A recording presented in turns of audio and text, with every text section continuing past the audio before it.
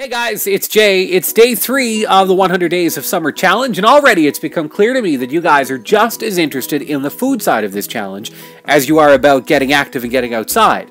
And the funny thing is, now, I actually love food more than when I weighed 460 pounds, mostly because I understand it better now, it absolutely tastes better now, and I know how to find flavor without really sacrificing health.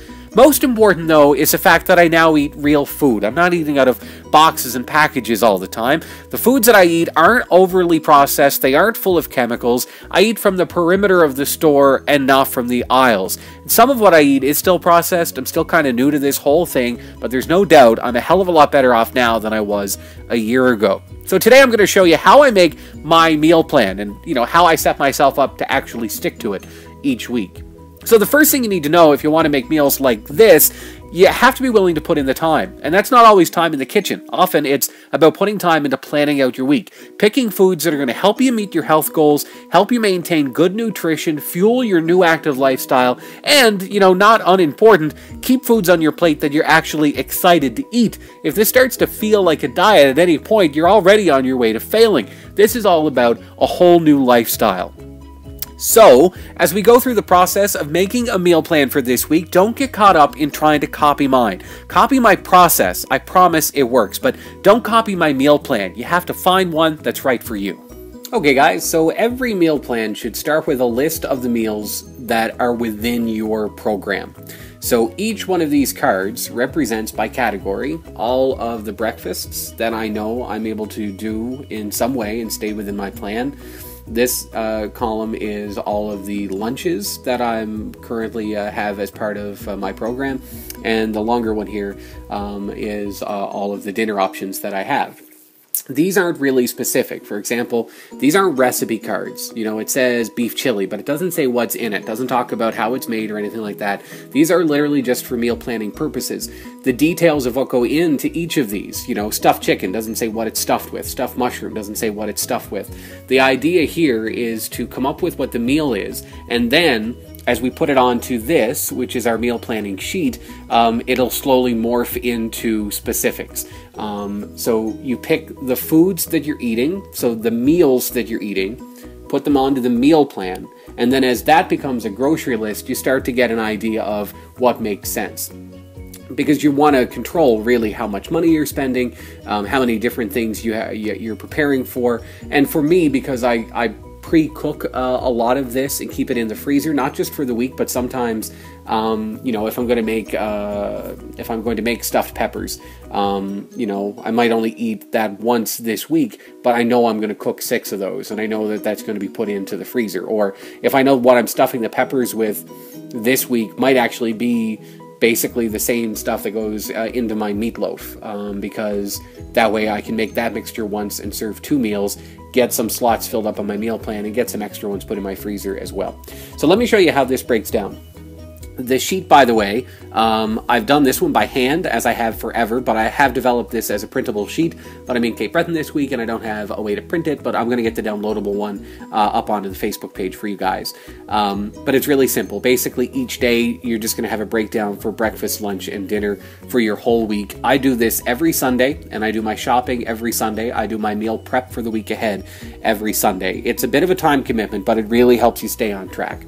So let's start with taking a look at the breakfast options that we have for the week ahead. Now, I know, just based on my routine, that there are certain things I do. So I'm going to come in here, and I'm going to start with Monday. I know I'm going to have egg, bacon, and salsa. And the important thing to note as I fill these in is, just because I'm saying what it is, when we turn that into an actual recipe, when it's time for me to actually cook that, I know how to do that in a way that keeps me within my goals, so that I'm eating, a cup of food per meal, that I'm hitting the calorie marks that I have. So, a food from this category, and from this category, and from this category, I can mix these up straight across the day, and I know I'm still going to hit my daily goals. There's nothing on here that is high in sugar. There's nothing on here that's high in carb. So as I change, my program, as I change the foods that I'm consuming at any given moment as I go through this, some of these cards will get pulled. Right now, I know I'm not eating I'm not eating red meat. Not for any particular reason. I just haven't in a long time. When I stuff my peppers now and I stuff my mushrooms, those are full veggie options. Unlikely that I'm going to put meatloaf into my meal plan this week. If I notice that many weeks have gone by and I haven't used this, I'm just going to pull it out of the mix, right? It's going to stop being an option for me. And then these are there, and maybe I'll go out and find something else that I can put in that mix. So let's start looking at our breakfast and filling in our meal plan. So I'm going to have bacon, eggs, and salsa on Monday. Tuesday, I'm going to have a breakfast pita. I know that every week on Saturday morning, I like to have breakfast nachos because Saturday is the one day a week that breakfast for me isn't at 4:30 in the morning, so I don't mind having those. Let's see. Wednesday, let's do some oatmeal and berries.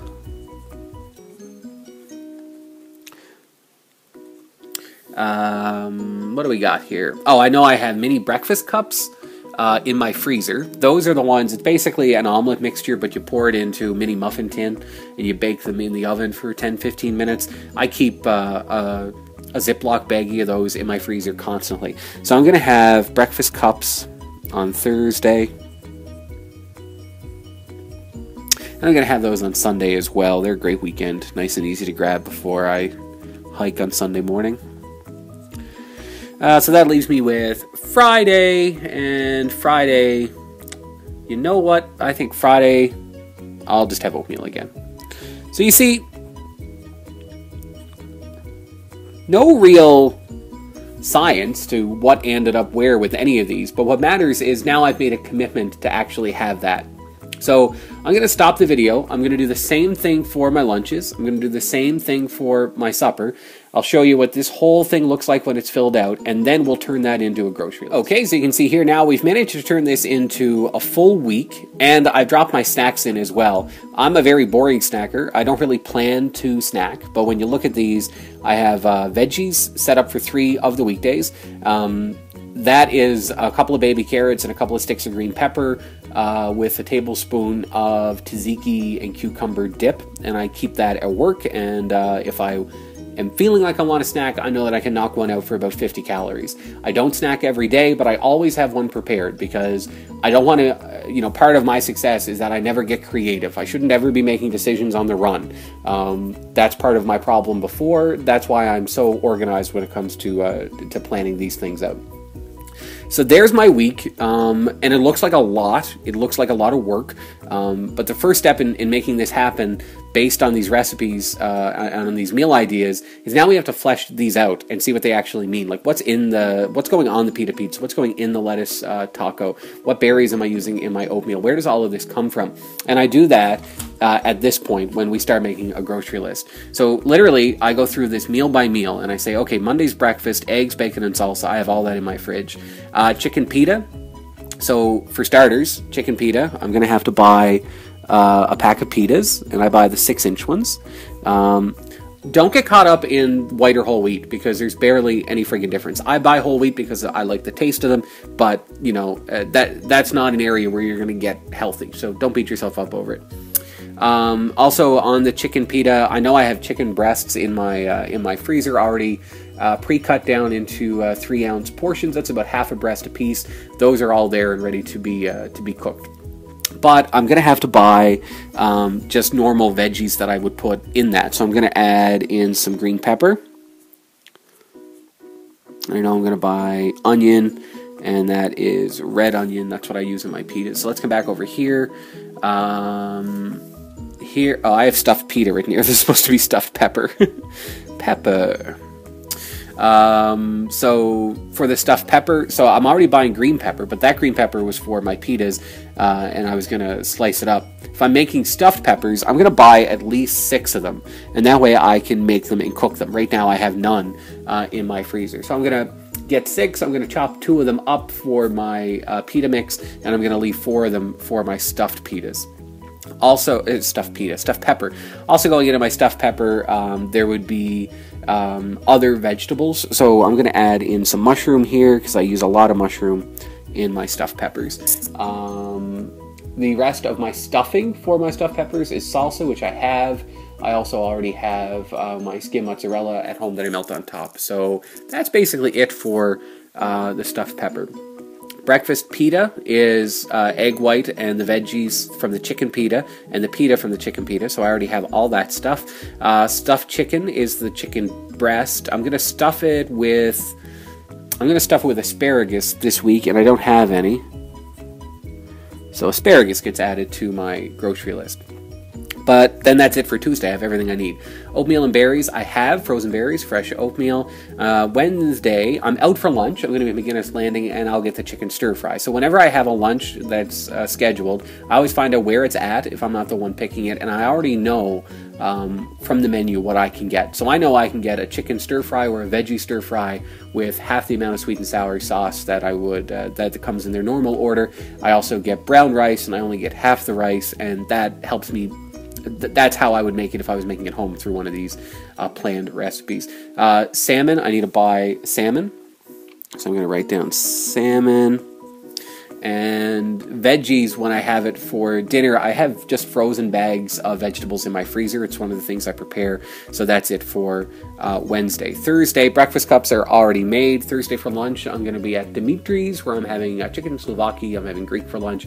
Stuffed pepper on Thursday for supper. I already got all that stuff because we had stuffed pepper on Monday night. Friday morning, oatmeal and berries, already done. Lettuce tacos. So I'm going to have to add in lettuce. And I'm going to make these lettuce tacos, which means I'm going to buy some ground turkey.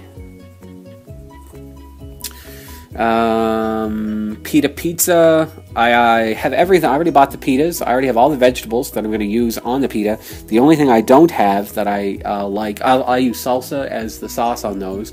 But I am missing, what am I missing? Oh, I'm missing the turkey pepperoni, which Butterball makes. It's really good. There's 40 calories in 10 slices. Put it on a 6-inch pita, and it's absolutely delicious. You can make a pita pizza for about 120 calories and about 7 grams of fat. Really good. Breakfast nachos. I use the little, the cups, the little nacho cups. The mixture that goes into those is just scrambled egg beaters and veggies from an omelet and a little bit of salsa. So I already have all of that stuff somewhere else in my list. Turkey pita is going to be the same as the chicken pita from Monday, only I'm going to use turkey that I already have cooked and bagged in my freezer. Haddock and veggies for Saturday's dinner. I don't know if I have haddock or not, so let's add that back onto the list. And then we come back down here. We have breakfast cups. Those are pre-made. Lettuce taco. We're making that already on Friday, so I'll already have that stuff. Mussels and veggies. If I have mussels, I almost always have them on Sunday because I have this fear of them going bad. I get groceries on Sunday, so I know they'll be fresh. And that literally becomes my grocery list for the week. What I'm going to need to get through the week is a pack of pitas, 6 green peppers, a couple of red onion, a package of mushrooms, about a pound of asparagus. I'm going to get 1 serving of fresh salmon. I'm going to buy a big thing of romaine lettuce because I'm using it for the tortilla wraps. I'm using it actually as the tortilla for the tacos. I'm going to get a small package of ground turkey. I'm going to get a pack of turkey pepperoni, haddock, and mussels. And literally, guys, if you add all this up, I'm only spending about $30 a week on groceries. Now, I understand this is easier for me because I'm one guy, and I'm able to keep this nice and simple. If you're doing this for a whole family, you're doing this for more than one person, not only does it cost more, but it just gets more complicated. I fully respect that. But I know people who use this plan the same way that I do, who have kids and who have a spouse, who have people in their home who aren't on the plan, and they find a way to stick to this. And honestly, if you do stick to it, you'll save money on groceries. And if when you're adding something like, I have to buy ground turkey to have tacos once this week, I'm going to buy a larger pack of it, I'm going to break it up, I'm going to throw it in my freezer, so that as we went through this, half of the things I need, I know I already have. They're already chopped. They're already prepared. In some cases, they're already cooked, and they're already in my freezer. The longer you stay committed to this, the easier it gets because the more prepared you are week over week over week, no matter what meals you're picking off of your carts. And then just another tip, grocery stores are hell. They're designed to get you to buy things that you don't need, to get you to buy things you don't actually want. what you want to do is put this in order as you walk around the store. So I know when I go in, the first thing I'm doing is getting these vegetables. So I would rewrite this list starting with my vegetables: green pepper, onion, mushroom, asparagus, lettuce. I know that the right to the left of that is the seafood spot, so I'm going to put in my salmon, my haddock, and my mussels. Then I'm going to hit the bakery department for my pitas. And then, guys, that's it. I'm not in another, except for like household stuff and hygiene stuff, I'm not in another aisle at the grocery store. Nothing that I bought, if you go through this whole list, nothing that I'm eating this week even has a UPC code on it. And that's a really good sign that you're working a real food plan and that you're going to eat stuff that tastes really good and that you really actually like. All right, let's hear it. I want some feedback. That's how I plan my meals every week, and I've been doing it this way now for a year. So check out the Facebook page. I'm going to get a downloadable meal plan sheet that we can be using through this. And then keep your weekly plans, guys, because I did this one from scratch, but in truth, I haven't done one from scratch in weeks. I've got a year's worth of these. So there are times I can just go back and pull a week from 3 months ago, and a whole week is already there and planned for me. The longer you stay committed to this, the easier it gets. That's how I plan my week. How are you going to plan yours?